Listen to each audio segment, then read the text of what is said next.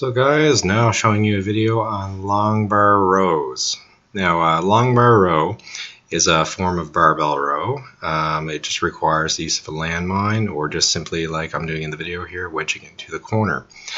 And doing this, you can use an over and under grip. You can alternate from your left and right arm and right and left arm. And you can see the range of motion is short, but you do get a good peak contraction though in around your mid-back as you do that. So it's just another form of compound movement, hitting multiple muscle groups. And I do believe doing these kinds of movements are necessary for building up through your shoulders, your back, biceps, rather than just doing, say, an isolated bicep curl to develop mass or size. So it's nice to do from time to time. Not that I'd sacrifice like my barbell row for this year exercise, but it's nice to do every maybe second or third, fourth workout just for something different. Gets you working hard and can help stimulate some new growth just with a different movement. Hit your muscles a little differently.